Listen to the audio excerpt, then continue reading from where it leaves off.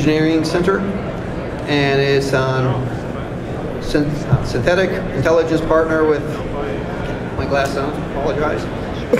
Synthetic intelligence partner with machine learning, and we have Dr.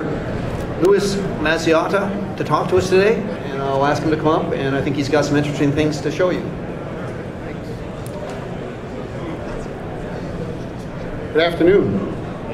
So my name is Luis Mazziotta. I'm from the Armored Research Development Engineering Center, Picatinny Arsenal.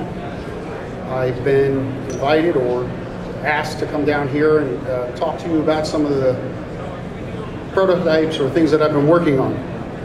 I actually gave a speech at the Mad Scientists Conference on artificial intelligence, machine learning, and autonomy. And at that conference, we played this game of, hey, what if? And some of those what ifs, I envisioned this concept of something called a battle buddy. I'm a former soldier, and as a soldier, we have a buddy, a battle buddy, who will assist us, or we will assist them. We watch each other's back. So I got to thinking, with machine learning, what we're going to be capable of, what are we going to be capable of building with this technology? Well, one of the things I thought we can come up with in the next few years is this battle buddy, this synthetic intelligence, this partner that could be out there in the battle space with me. I think of it as an 18-year-old or 17-year-old young person leaving basic training, leaving their advanced individual training, and then ending up in a unit. And a lot of times you get mentoring from people with experience, and those folks will help you through things, and that gives you confidence, because you may not feel confident to work on those systems. You may not feel confident to engage in those tasks that you're being asked to engage in. But if you're there with somebody experienced, then that person will help elevate your confidence. And you might make mistakes, but at least if you make a mistake and somebody's there that knows what they're doing, that it's not going to be a complete failure, or you're not going to be the reason for a catastrophic problem. So now let's go to the battle space. I get out there, and I'm a young person, and if I'm out there with somebody who had multiple tours of duty and has been in a firefight, I'm going to feel a lot better than if I'm out there by myself. But what if I had this synthetic partner, this intelligence system, who was kind of watching my back, that had that experience ingrained in it? And that system will give me that confidence. There was a chat bot. There was a couple of them, actually. Microsoft Tay was one, and that kind of went a little off the rails. And then the Chinese had a chat bot that after a few days, people were trusting it and confiding in it. And they were telling this chat bot things that they wouldn't tell another person. And that made me think, wow, so if you go and sit down with a psychologist and you have some issues, how does that person get you to talk to them?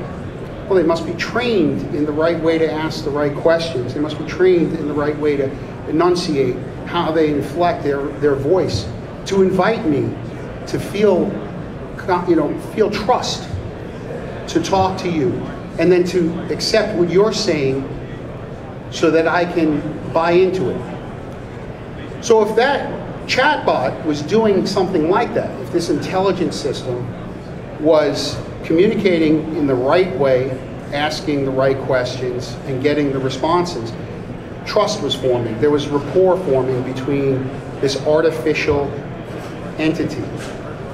So I said, wow, imagine we had this on the battle space. Imagine we had soldiers that could have this partner, this cognitive partner. And what if I give this cognitive partner some sensors? Say omnidirectional camera, say sensors localized to that soldier. And what if I can extend it, connect it to a network, whether the network's there or not, but I'm enhancing the value of that partner. So it seemed to me that, wow, this would really tackle a lot of problems, especially if we have natural language, and we're working toward natural language.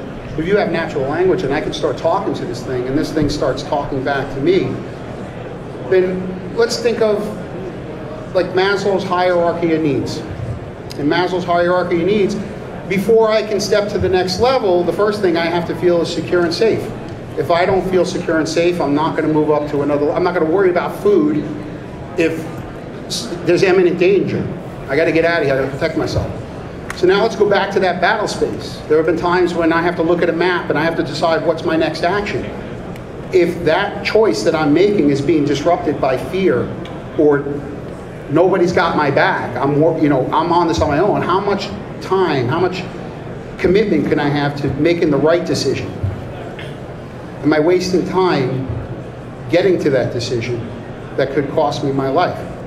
So deciding faster is based on getting the information faster and getting good information which gives me confidence that the decision I'm going to make is a good decision. So I'm on that battle space, I'm looking at a map, or I got to make a decision about something, but I'm also worrying about my safety. But if I have a few soldiers with me and they got my back, then I can focus on, hey, the plan. But if I'm by myself, how do I do that? So I said, well, what can we do now? Can we do anything now with off-the-shelf technologies? Can I glue some of these technologies today and create the first kind of step toward that battle buddy? And what we have right now is they have some predictive algorithms out there in machine learning. They have visual systems that do classification. I said, oh, there, I could do that. I could take a classifier and I'll let this machine look at some video or images and tell me what it sees. And so I told the story to a few folks that walked by, but if I'm at an outpost and nobody's supposed to be in my area of operation, then simply saying, tell me if there's people or an animal or anything living in my area. And now I can focus on my work, or I can focus on what my mission is. And then all of a sudden, my synthetic partner is scanning the information. Humans, we focus in very tight areas. We have the binocular vision, but we need movement to draw attention, right? Prey freeze. They freeze so they can get beyond that predator's ability to see them, to acquire them as a target.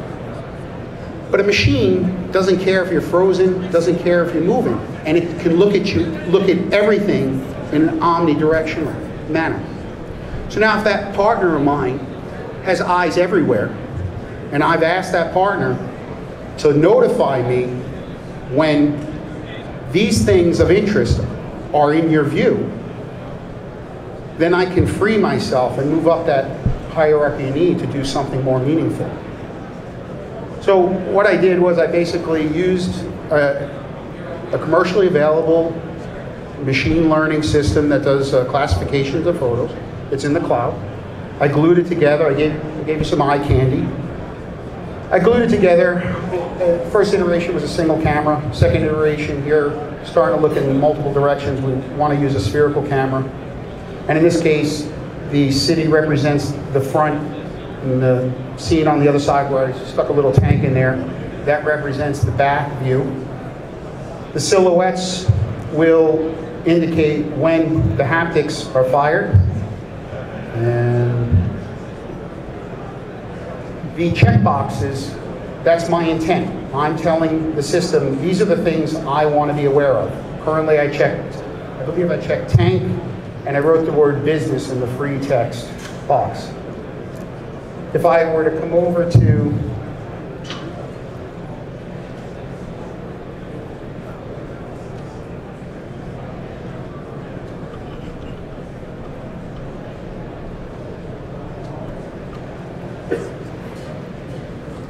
so what's happening is the images were being viewed by a machine learning classifier, and with confidence scores next to each word, it's giving me some labels back and saying, this is what I see. And when those labels match what I'm interested in, I send notification. So if anybody, I've got a couple of volunteers that may want to come up here. No? Okay, come on up, both of you.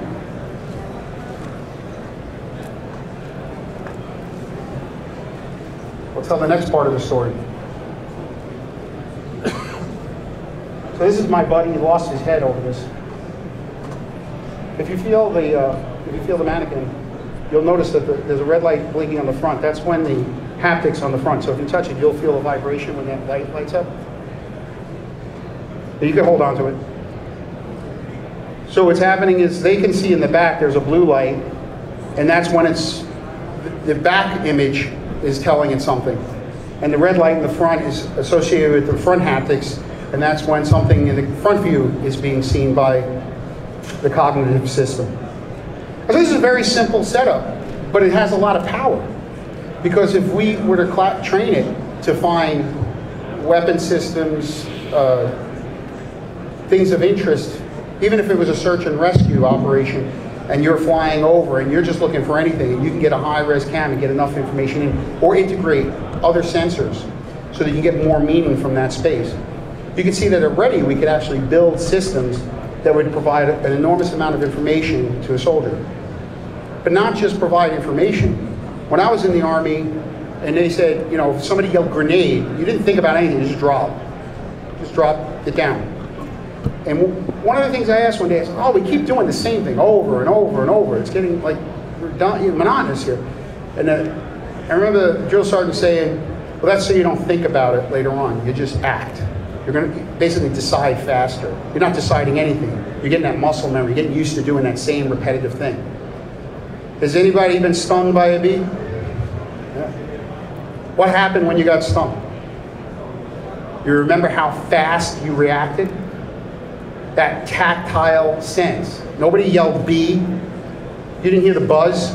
You felt that, and you reacted fast. So the combination of the haptic sensors, it got me thinking.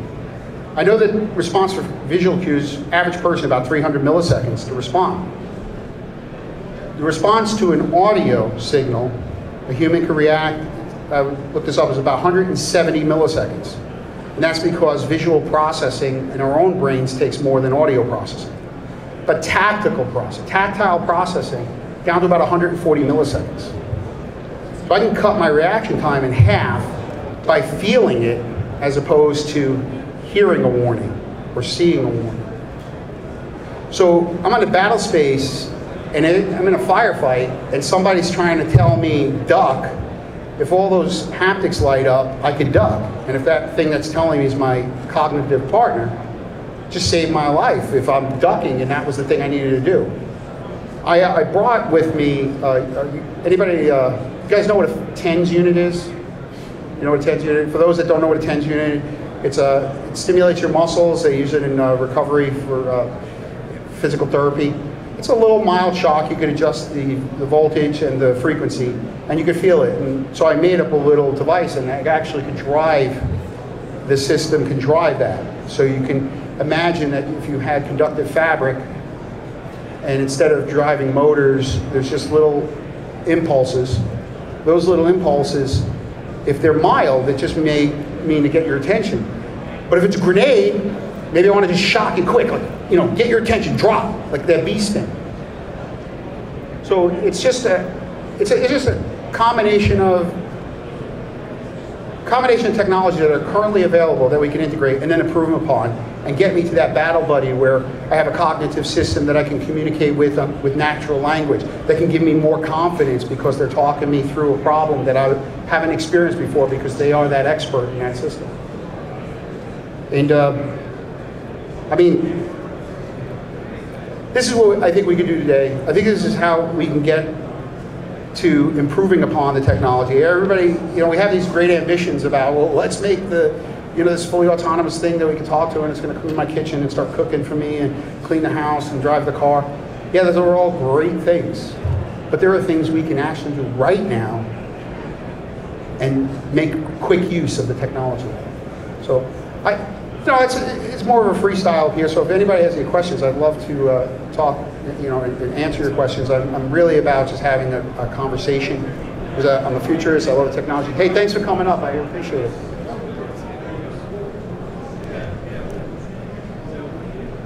Do you guys have any questions about? Good, sir. What classifier do you use to get those costumes in? The commercial classifier that I'm using right now. You mind if I tell you offline? Yeah. I'll tell you offline.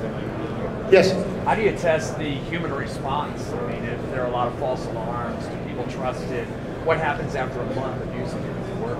So this is good because when I think about like artificial intelligence, I'm a computer scientist, and when we do software engineering, we always want to be able to take a requirement and test it, you know, trace that requirement all the way to the function.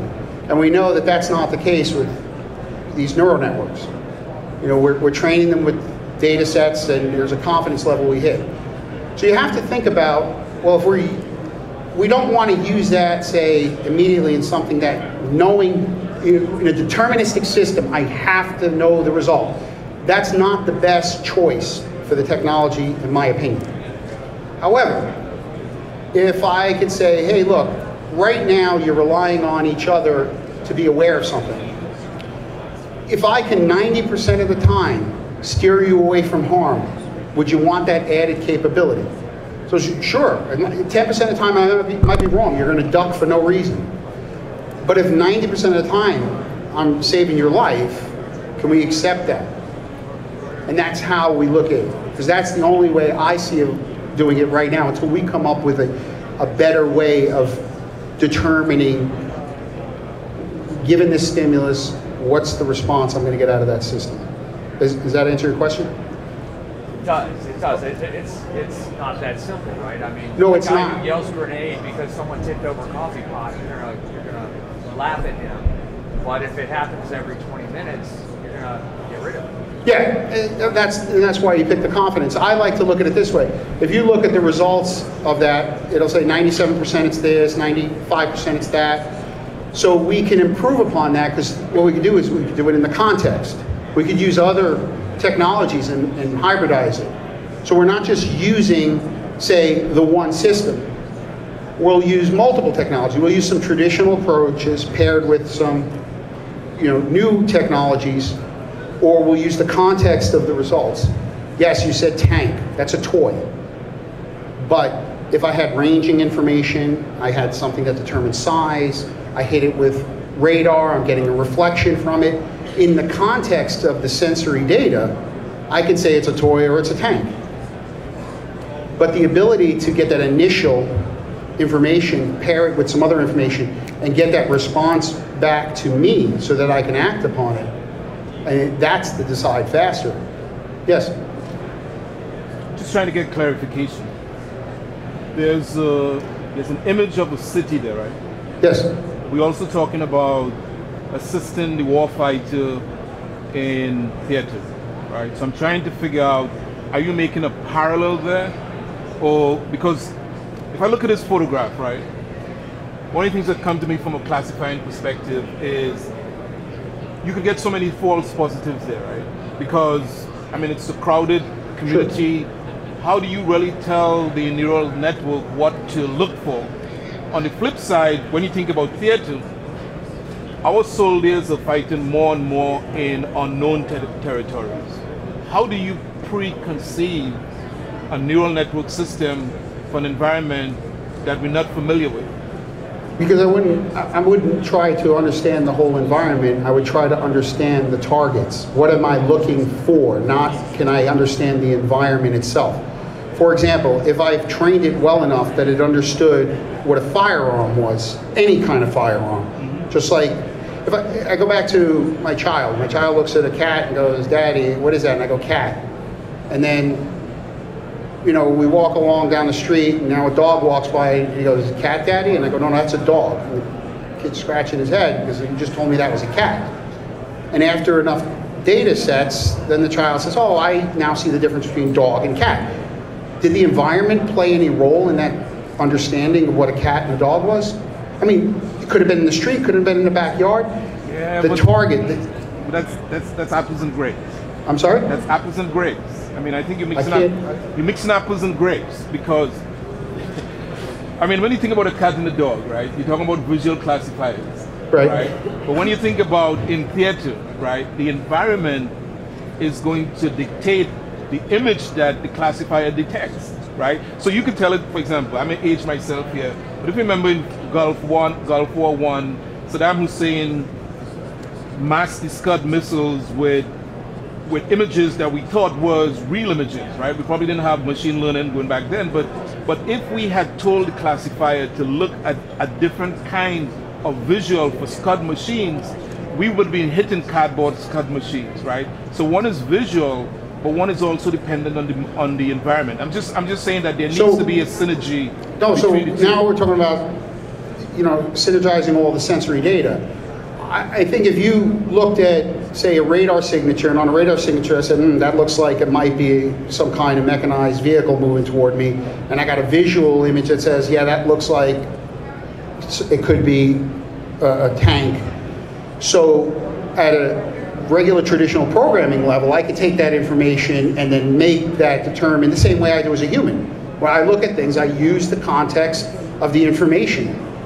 So in this case, the cat and the dog example in any environment is still a cat and the dog, no matter how the environment is perceived.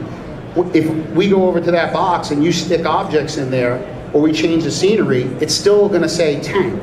It'll see other things, but it'll still see tank. And if my interest is in tank, then it doesn't matter what the environment looks like. All I care about is there a tank in there? Is there a weapon in there? Is there a person in there? I don't care about the scene. I didn't ask it to classify every pixel in the scene. I just want to know if those things of interest are in this scene, in this environment. So I'm saying we could use that technology now. And the confidence can go up as we get better and better at mixing those various sensors together and making better sense of the data. Because it's all data, right? The picture's data, the sound's data, the radar information's data. It's all data.